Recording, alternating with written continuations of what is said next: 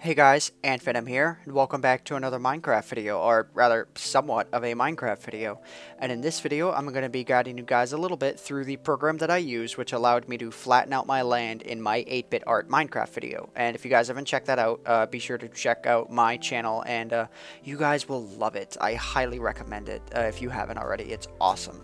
So yeah, I'm not going to go too in depth as to how this program works. If you want to download it, the link will be in the description as to where you can download it from. And when you actually download and install this program, and it may be Windows only, I'm not sure, but there is a README file in there. Now that'll tell you exactly how the controls in the program works and the basic functions of it. So I'm just gonna pretty much delve right into it. Yeah. So as you can see, I have this little block in front of me. If I had my right click held, but if I let go of it, you can see my mouse, and if I single click, you can see this block sort of hovers in front of me, and if I have my mouse let go, you can't see the block at all. It doesn't show up at all. Yeah. So, and by the way, this seed that I'm in is the one that I used for my my first random numbers seed showcase, and it is pretty awesome.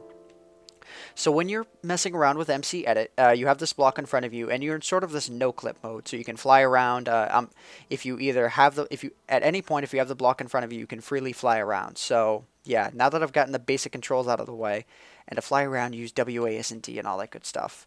Now that I've gotten the basic controls out of the way, I'm going to guide you through the how to actually use the program. It is a little bit glitchy, but excuse that. It's the best one for what it does. So when I right click here and I have my mouse back, on the bottom here you can see a bunch of different options. Now I'm not going to get too much into what these do, but I'm going to get the basic idea down. On the right side here, might as well get these out of the way, is move player and move spawn point. Now these are completely 100% self-explanatory. I'm going to move my character over here. Now the character is not in this area, but if I just click the move player here and I hold right click, and also if you have right click held and you scroll the mouse forward, it brings whatever block you have selected goes further away from you, and if you scroll towards you, it goes towards you. So I'm gonna do this. I have it placed right at this little corner right here, and I'm just gonna click, and it's gonna place the player right there. And if I choose move spawn point, it does basically the same thing. It moves the spawn point for the player itself. So yeah, that's how you do that. Now let's actually get into how to mess with blocks. Now, as I said before, MCEdit is the program that allowed me to make my 8-bit art Minecraft map flat. So I'm going to show you the tools that you need to use that. There's the select tool and there's the brush tool. I'm not going to get so much into how the brush tool works, but I will a little bit at the very end of the video. So be sure to check out that because it's very cool. It shows you how to make spheres in Minecraft here. So yeah, be sure to stick around till the end. But these 4 buttons here that sort of are highlighted red have to do with blocks you have selected. So clone, self-explanatory, fill and replace, self-explanatory. Filter, I haven't messed with it too much, but I think it has to go with filtering out certain blocks within an area. So if I were to select a bunch of area with trees, I could filter out just leaves or something, or just wood, or just stone, or something like that. So yeah. And chunk control is more of an advanced option, has to do with the chunks in Minecraft. So if you know exactly how map saves and all that works, you'll know what a chunk is. If you don't worry about it too much. You don't need to know. So first thing I'm going to do is I'm going to hit my select tool, and you'll see a little bar around it. And I'm going to flatten out a certain selection of land. Now I'm going to cut away from the face of this mountain so you guys can really know the power, the power of this program and exactly how it works. I'm going to, as I have right click held here, or you can, like I said, as long as this block is moving around, choose the corner with whatever area you want to mess with. So I'm going to choose right there. Click once until this one width, one length, and one height little thing shows up in the middle of the screen. So I know you guys can see that. And then just move your cursor wherever you want. And you can see the selection area being selected right now. I'm going to go this way, actually. And it only goes as high as the skyline. So that's why the block gets really far away.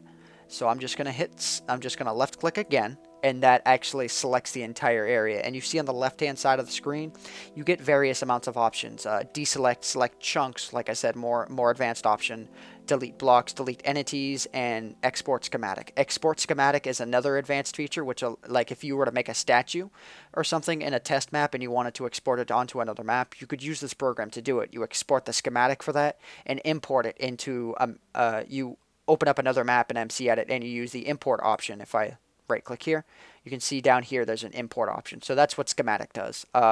But as far as this option goes, what I'm going to do is, having all of these blocks selected, I'm going to delete the blocks. And there's a shortcut. You can just hit delete if you want. I'm just going to click on the button on the left-hand side. Now, it takes quite a while, and it's messing with just over 3.8 million blocks, but it's not deleting quite that many. And as you can see in red here, the land itself is being deleted. Now, I'm just going to double-click here really quick. And as you can see, this entire selection of land has flattened out by quite a bit. Or I shouldn't even say by quite a bit. It's completely gotten flattened out. And you can see the open areas of the hillside here as I showed before. So the last feature that I'm going to show for MCEdit, and I'm going to deselect that block I just selected, is or the second to last option is going to be the, well, I have to use the select tool again in order to do it. So select the land again. I believe that was the corner right there. If not, no worries. And bring this all the way over to the other corner. I'm just going to be very rough in what I'm doing here, but bring it over to the other corner and make it so that the height is only 1. So you're basically making a floor. And you can make, yeah, so just click once. And then as you can see the options on the bottom here, instead of choosing clone or any of the other options, I'm going to choose fill and replace. Now fill and replace is exactly as it sounds. It allows you to fill in the selection with whatever block you want. And up top you can use search. If I wanted to fill it in with TNT, I could just type in TNT. So what I'm going to use to fill this in is I'm going to use cyan wool. And so there you go. You can just click on that, and yeah, I'm going to click on that and hit OK. So it hasn't done it yet, but it's prepped the land to actually do that. And I'm going to hit fill. And this takes a little bit of time, but not terribly much. It depends on your computer as to how long it actually is going to take. And then I'm going to hit deselect here now that I see the land is turned red. And as you can see, the map is being filled in with cyan blocks. Or cyan wool, I should say. I'm going to move myself over to where my character is actually spawning, which is actually below the ground right now. So I should have waited to show you what that does. Now I'm going to move it right here. And I'm going to move the player to be right next to it. Excellent.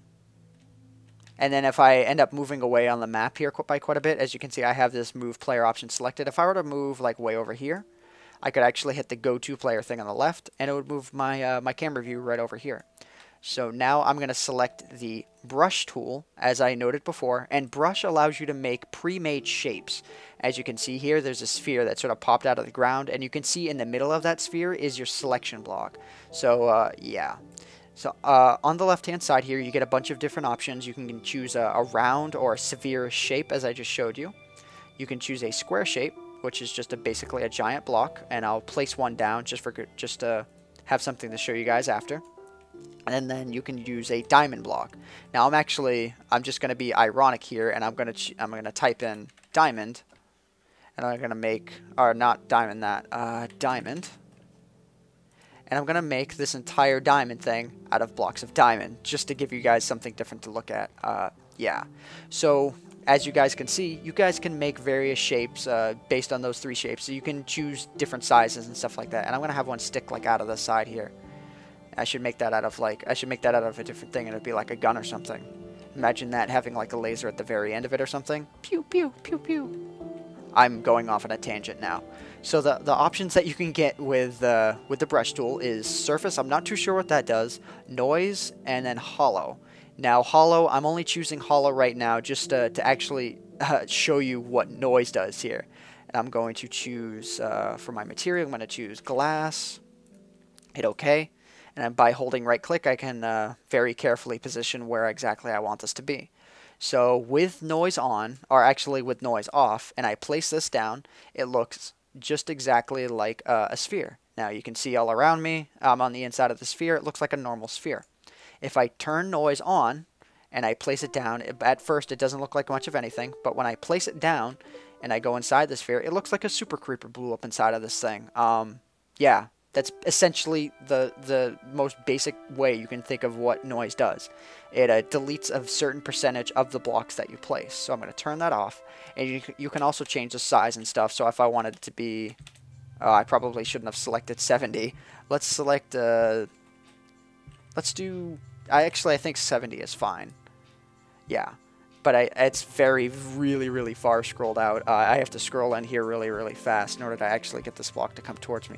But you can see far out in the distance that there is an absolutely huge sphere there, and it's more of a perfect sphere shape. I'm going to change the size here down back to 25, so it's more of a manageable shape. I think my mouse is really far away from me, so no big deal, I guess, right now. Let's get this closer to me, so sorry for the delay. I think I just placed down a couple spheres off in the distance, but no worries. Alright, so I got the sphere closer to me, and next what I'm going to do is I'm going to choose the select tool, just one more little thing. I'm going to select an area here.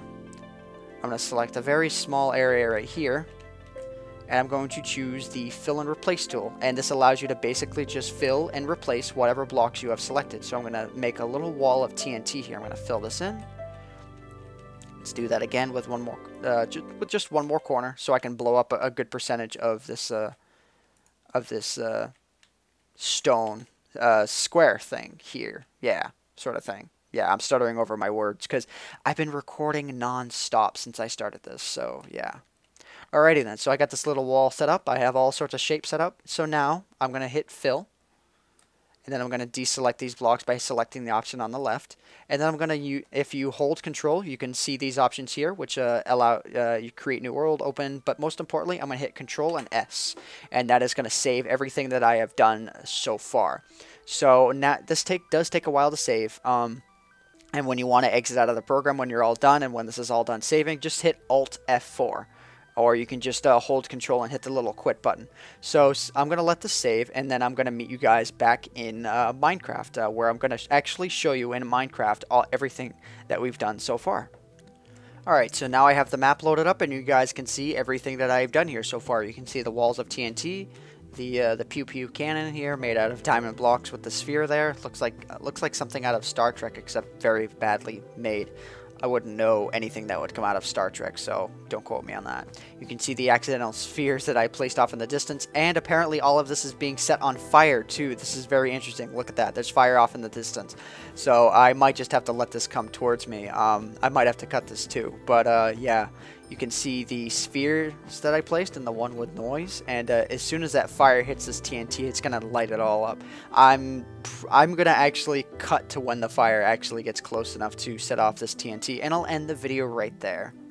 Alright, so it is time for Judgment in Minecraft here, and I'll get to the edge here really quick, and you can see off in the distance there the mountain that we ended up cutting up, the very awesome mountain here in this map.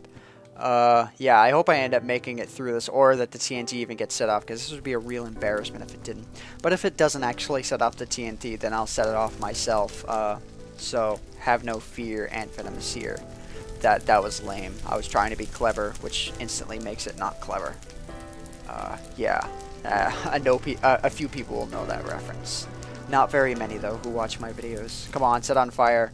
Set on fire. Yes. Yes. Oh, it's going. Oh, it's going. It's going. Oh god. Oh, and that's all it did too. Fail. At least I think that's all it did. Or maybe, oh no, all the TNT is gone. It just didn't render at all. Yep. It got rid of a fair bit of it. That was awesome. It was a fail, but it was a win. I'd say that's mostly a win, because I got diamond blocks out of it. Anyways, guys, I hope you guys have enjoyed, and yeah, my name is AntVenom, and I bid you all farewell, and thanks so much for watching.